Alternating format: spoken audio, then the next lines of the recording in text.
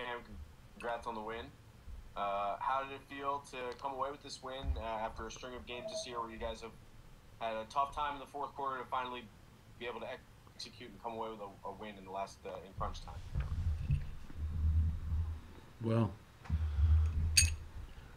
I said it in the locker room, I'd rather have a ugly win rather than a pretty loss, if that makes sense. I don't know if that even exists, but, we didn't play our best game offensively, but, when we needed it, we got the job done, and that's all that counts. Next question, Joe Cayato, followed by Chris Ryan.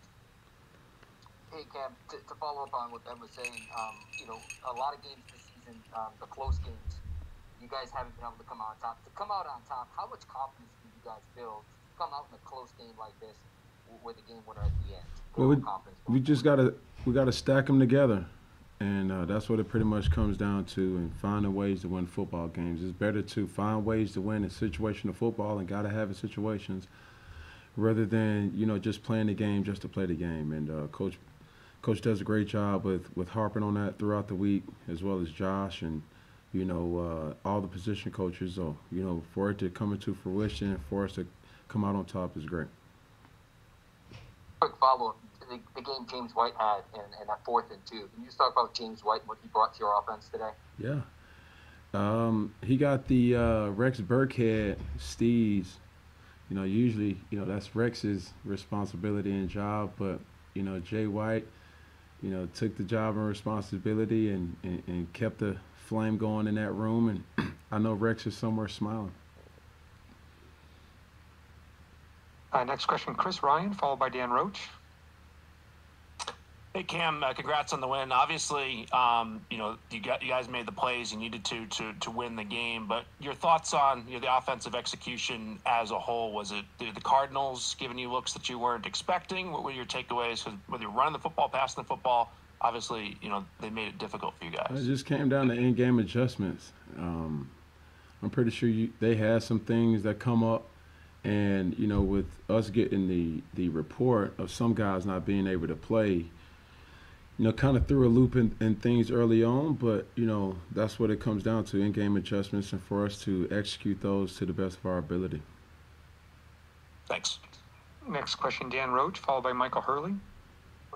Hi, Cam. How nice was it to get another big contribution kicker guy? And then also, despite the fact that you guys maybe struggled on offense, for you to come up with that big play on 3rd and 13, could you go over that play and what kind of hit you took from Simmons? Looked like he popped you pretty good. It looked like you were down and out a little bit there for a bit. I told kicker guy, I said he's putting on a performance that's going to put him on Santa Claus Christmas list, and I'm expecting him to stay on Santa's good list here moving forward from Boogie's household, so he can be expecting something from there. As far as the last play, the play was called, and we just wanted to execute it to the best of our abilities. And the hit on that's just protecting myself at all times. And fortunately for us, it got us an additional 15 yards. Next question, Michael Hurley, followed by Levin Reed. Hey, Cam, the interception on the pass to Demir, would you say that was a wrong decision or just a one that got away from you? And your run, I noticed, was at the same area of the field. Was making up for that on your mind as you were making it toward the first down marker? It's a loaded question. But, yeah, it was just a bad throw. It doesn't really matter what I felt on that play. It's just a matter of what happened, and that's what it comes down to. So for me, I can't jeopardize this team and put the ball up for grabs, so to speak. And I just got to give Demir a better ball so he can compete and contest it. And as far as the run, I wasn't thinking about the previous pass on that play. Next question, Levin Reed, followed by Ian Steele. Cam, as you're watching it, it's the end of the first half. How big and how much energy did you guys go in watching the defense get that goal line stand and stop them as you guys were going into the half? Yeah, that was big. That was extremely big. And for us to have a play with complementary football, you know, and playing it later on in the season, which we're going to need more of here moving forward. Offensively, you know, we didn't have our best game, but the defense kind of picked up the slack as well as the special teams, having some big returns from Gunshow and Creef. And, you know, those guys really took heed to coaching this past week. And, you know, we're just going to need, you know, more complimentary football wins here moving forward as we get into the gotta have it win situations of this season. Looks like the last question will be Ian Steele. Thanks, Stacey. Cam, congrats on the win. On that run on the last drive out of bounds and the penalty, we've talked to, you know, other guys on the roster about that play today, and they said they wanted to, you know, rally around you, come to your defense. And I think a direct quote from James White is that no one's going to put a cheap shot on our quarterback. When you hear that from your teammates and see that out there, what does that mean to you? Yeah, it means a lot. It means a lot. Obviously, I didn't see, you know, all the ruckus and, you know, kind of take place early on. Being that, you know, I was just trying to get back on the field and didn't know what was going on, to be honest with you. But I was in my right mind, so I don't want you guys to say, you know, he didn't know whatever. I was not concussed. I was just trying to alleviate myself from that situation. And the time when I was down, you know, to see, you know, the guys come to your, you know, protection, you know, it means a lot. It means a lot. And, you know, just for them to show that I'm pretty sure they know I'll do the same thing for them.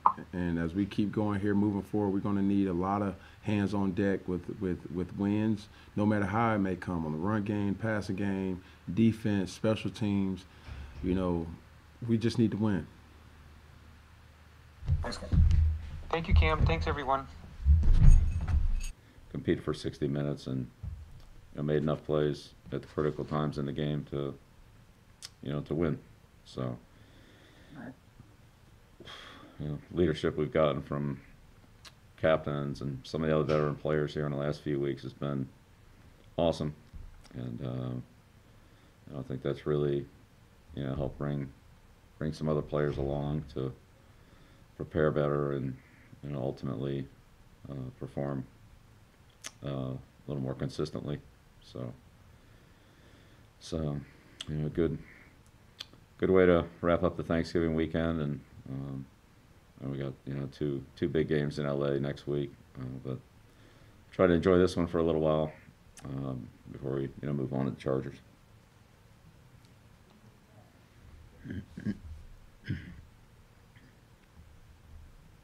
We'll open up for questions. Alan Siegel, followed by Dan Roach. Thanks, Stacey. Bill, in the first part of the game, there seemed to be some problems with edge containment, whether on a straight pass or runs. It definitely got better as the half went on and as the game went on. Was that a matter of adjustment, or was it a matter of maybe just adjusting to the quickness and the speed